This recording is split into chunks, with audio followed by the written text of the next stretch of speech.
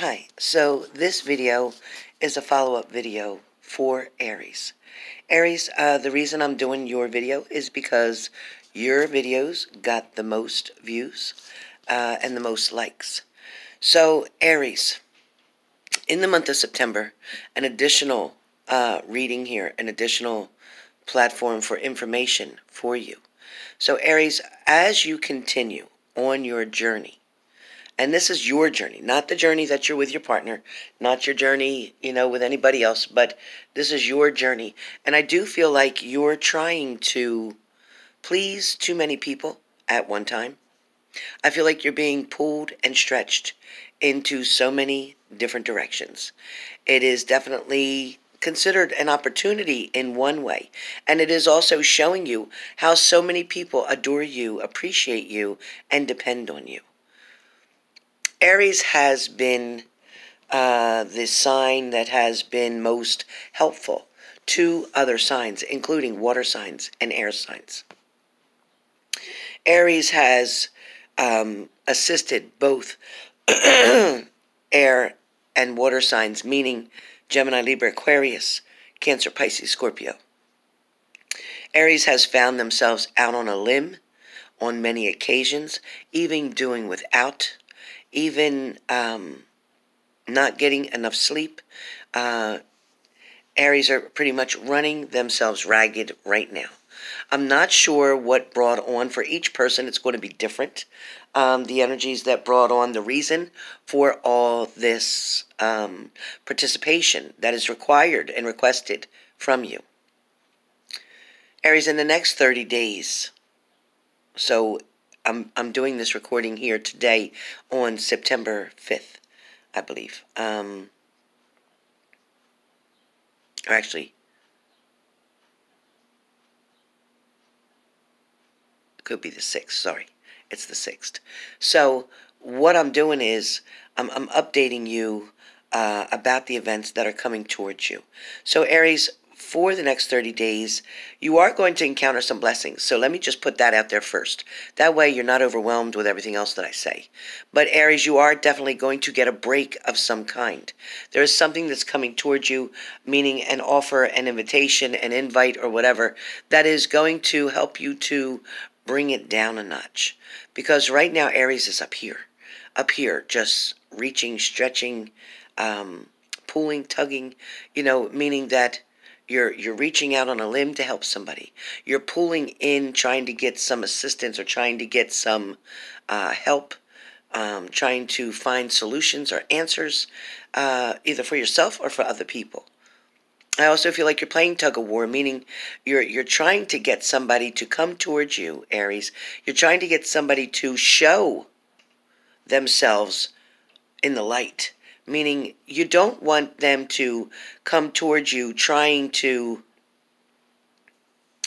pretend to be something that they're not. You want to make sure that this person who's making an offer to you, that they're being truthful, that they can validate, that they can prove beyond a reasonable doubt pretty much what their intentions are. Some of you are very skeptical about somebody. You're not very trusting. You're not trying to be judgmental, but based on somebody's past actions, based on someone's history, you are definitely analyzing carefully. You are analyzing the situation. You are making sure all the I's get dotted and all the T's are crossed. Aries, you have come to a certain point in your life right now where it is crucial that you make the right choices and decisions. Aries are definitely overwhelmed with the amount of heartache, disappointments, as well as letdowns that you've had. It also feels like even with Aries, sometimes family has even been part of that group of letdowns or disappointments or heartache. Not just your partner. For some of you, Aries, you have tried to overcompensate in so many ways for other people's lack of trying or lack of work being put in. For some of you, maybe you've had to cover other shifts for coworkers, but when you need a shift covered, they're busy. Family members, you may have to fill in on certain things, but when you need help, everybody has an excuse why they can't. For some of you, you're dealing with a love interest that may be from your past. Somebody who finally now gets it. Somebody who's brought themselves to the church. Somebody who's brought themselves as a God-fearing person, man or woman. Somebody is trying to show you that they are working on change. They are working on changing. They're working on treating people better. They're working on respecting others more. They're working on their future. So your ex-partner or your current partner, whatever your situation is, they are trying to come towards you with good intentions. They are not around you to scheme you, to fool you, to manipulate you, to use you. For some of you, you may have gotten an apology from someone. It was sincere.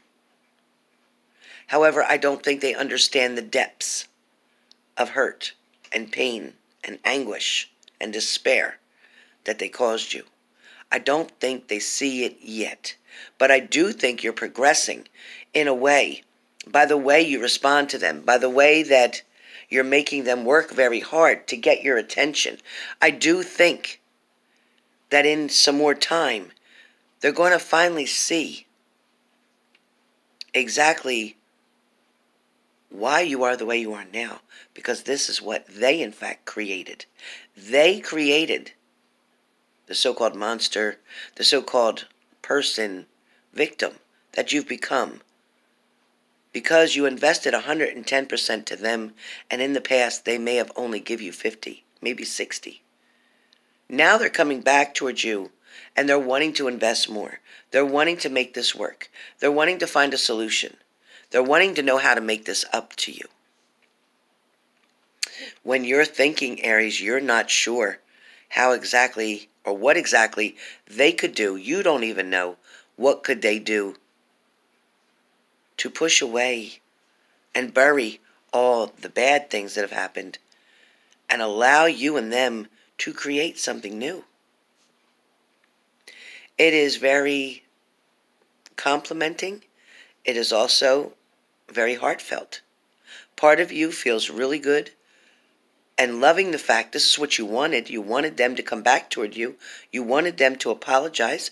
You wanted them to come at you the right way. Now that you've got them trying to do that, now you don't know if you want it. Because before, the challenge that was created to you was getting that person or keeping that person or bringing them towards you. Because when they were not speaking with you, when there was no communication, you missed the hell out of them, and you cried a lot for that. Now that they're coming back and offering you so much, now you're crying because of that. Because now that would mean you have to put your heart out there again. That would mean you're going to have to take a risk again. That would mean you're going to have to open up again. That would mean, yeah, they could hurt you, but they could also love you. Are the chances stronger that they would hurt you more than love you? No. Are the chances stronger that they would love you more than hurt you? No. The chances are based on your opinion, on your feelings. If you're going to allow fear to control the rest of your life and every move that you make, whether you try to date somebody new, you're going to have the same fear. Whether you try to date somebody from your past, you're going to have the same fear. The benefit of going back with somebody from your past versus somebody new is you already know their moves. You already have an indication, an inclination. Your intuitiveness will pick up when they're not being truthful. You'll know all that. A new person, you've got to learn all that all over again. And the fact still remains that your heart belongs to that person from the past. Your heart, your future, depended on them. Maybe the situation that fell apart or went away for a little while, maybe that caused you to step up, man up or woman up, and get things together, get things back on a good track.